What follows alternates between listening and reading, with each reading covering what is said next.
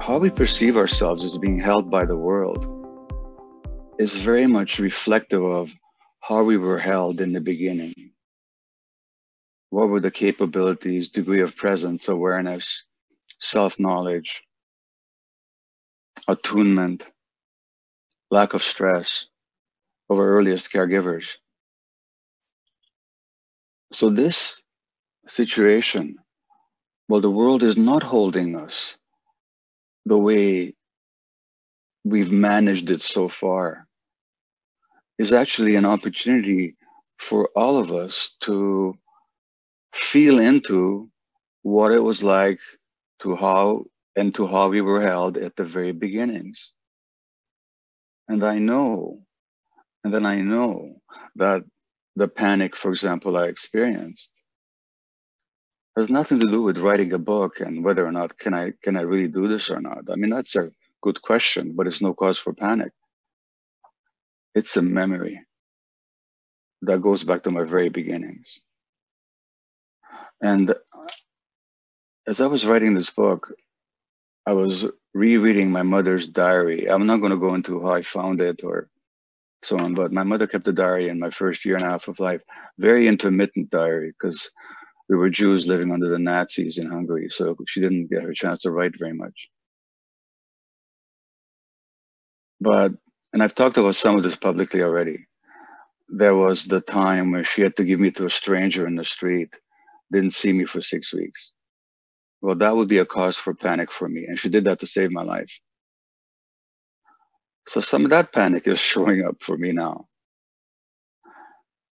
But you know, there was something I didn't realize. I was reading her diary, and when I was 3 weeks old, she talks about how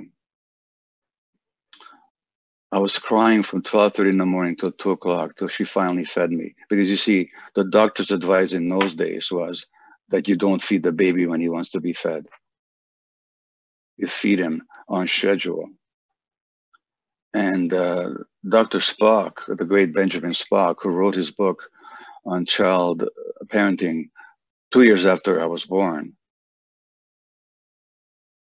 But even he advised mothers against giving in to the tyranny of the infant, as he called it, who wanted to be picked up at night. Now, actually, Spock did suggest feeding the baby when the baby wanted to be fed.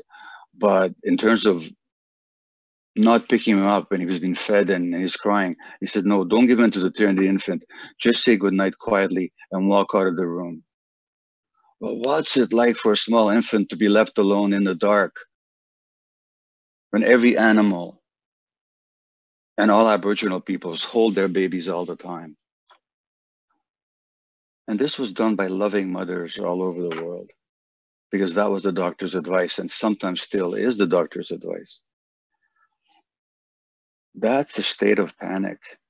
And it's what D.W. Winnicott, the British child psychiatrist, called primitive agony.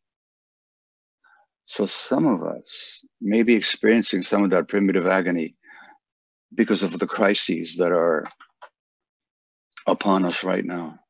That's an opportunity to get into the present. That's an opportunity to realize, oh, this is not about what it's about. This is actually about something that probably happened to me a long time before, and I've been carrying it all my life. So here's an opportunity to get in touch with it, to see it for what it is, not to let it control me, not to let it get me down, but to create the awareness around it that can hold it. That can hold it. And from that point of view, I'll end with this. I mean, I suppose I could keep talking for the next 3 hours, but I'm not sure how useful that would be. But I'll end with a citation, which I almost remember verbatim, but it may not be quite verbatim, by one of the teachers that I follow, called A.H. Almas, known to many of you. And he said that the most difficult things, the most problematic situations in your life are also the most compassionate, because they lead you to what's not working. They get you to see what is not aligned in your life. And from that point of view, we can look upon this virus, and yes, even the tragedies that beset us, as in a sense compassionate things. Not that there was anything compassionate about the way George Lloyd died, but that if it teaches us the absolute necessity of a compassion for everyone, including ourselves, then perhaps it will have been a compassionate thing.